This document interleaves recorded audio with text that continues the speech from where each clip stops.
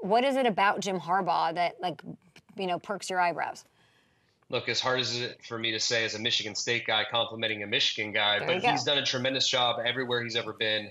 And I think the one thing that he'll bring to the Chargers that they really haven't had is the toughness, a mentality, run the football. I mean, poor Justin Herbert, who I think is one of the top young quarterbacks in the game, he's just sitting back there and dropping back and throwing play after play after play.